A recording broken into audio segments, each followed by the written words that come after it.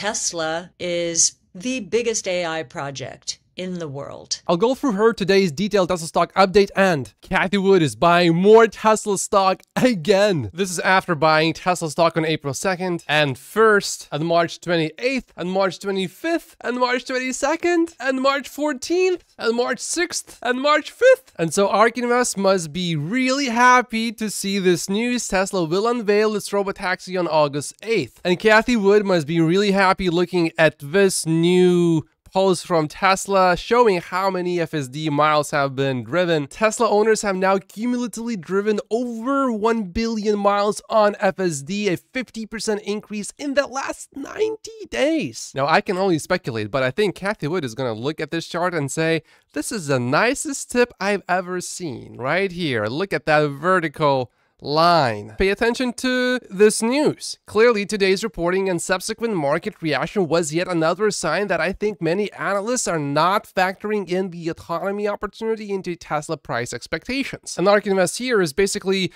reiterating their $2,000 5-year Tesla stock price target. Well, actually, it's now a 4-year price target. Tasha also just said that ARK Invest is working on updating the price target of Tesla stock. And is it going to be higher? Well, here's what Cathie Wood said. This is from a few weeks ago. Therefore, it will be higher. Tasha just dropped a hint that the next Tesla stock price target that they are going to release will be released very soon. She said, stay tuned. The previous year Tesla stock price target was released on April 20th, so I expect it to come out roughly at the same time this year. The chief futurist of ARK Invest, Brett Winton, shared some thoughts about the latest Tesla stock news. Go back to 2016. Imagine learning that Tesla has changed the priority order and production timeline for the right-hand drive Model 3 versus left-hand drive, and then reporting out Tesla is scrapping its long-touted Model 3. Reuters did not mention anything about FSD when they released that article. Strategically, even as FSD becomes Robotaxi capable, Tesla will still need to sell units into geographies, for example Europe,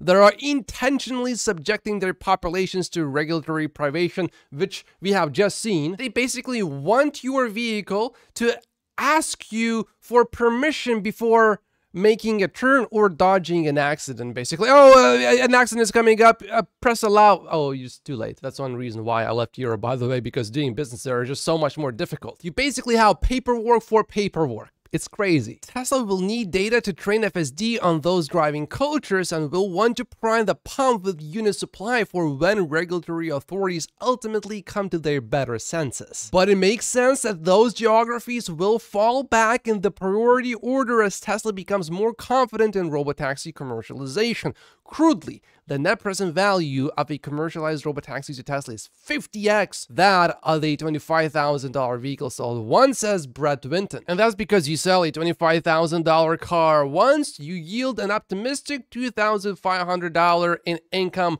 once. Deploy a Robotaxi at $1 per mile, yield $25,000 in income annually. One Robotaxi is worth $25,000 car sales on a present value basis. Indications that Tesla is more confident in the latter model are massively positive. He presents us with some very rough math. A Robotaxi operating 12 hours a day at 25 miles per hour does 100,000 miles per year. There are 1 trillion miles addressable at less than $1 per mile per hour research at a 50% platform fee and 50% operating margin. On that net revenue, Tesla takes off $25,000 in operating earnings. Net present value difference over 7 years at a 10% discount rate yields a 50x difference. Lots of ways to get there, but it's obviously materially more value. I actually just updated my Tesla stock valuation model yesterday, and my numbers are significantly different from what ARK Invest writes here. However, I am all in Tesla stock in my stock portfolio, so our conclusion is very similar in a sense that Tesla stock is gonna go up, way up in the long term. So if you want to see what I see and why I am all in Tesla stock in my stock portfolio, feel free to click the link down below and join my Patreon and check out my valuation model. I mean, Kevin replied to Brett Winton, 3.2 trillion miles driven in America annually per 2022. Let's assume 100%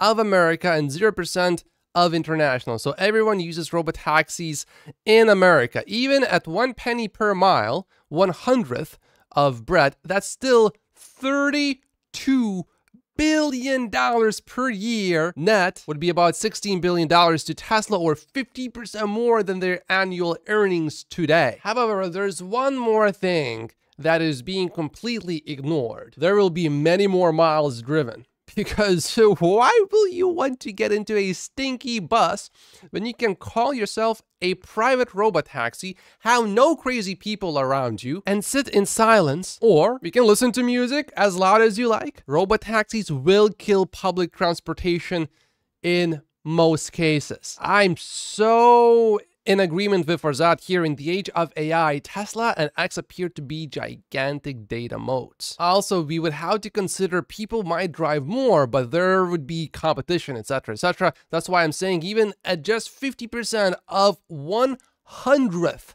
of what Brett is saying, yes, this is a big deal long term. So long term, Brett and Kathy Wood have the right vision on this, and this was only the US. You know, there's also China, and there's also Canada and Mexico, and there's all of Europe and Africa and South America. However, I just did something that I usually don't do. I watched a full video from Meet Kevin, and in the short term, he's not bullish at all about Tesla stock. My understanding is he's not short anymore, and in the long term, he is a pretty big bull, but not in the short, and maybe not even in the medium term, maybe next 1 to 2 years.